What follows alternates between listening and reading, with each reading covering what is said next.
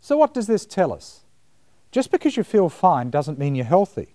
And even if you're feeling healthy right now, the numbers tell us loud and clear we're losing 4 very important wars. And that's the wars against infectious disease, cancer, cardiovascular disease and autoimmunity. Why? So what's gone wrong? If our immune system is meant to protect us from disease, why are we getting sicker? What's the problem?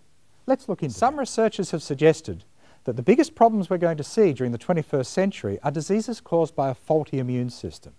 We call them commonly lifestyle diseases. So you've got a choice because it's your lifestyle.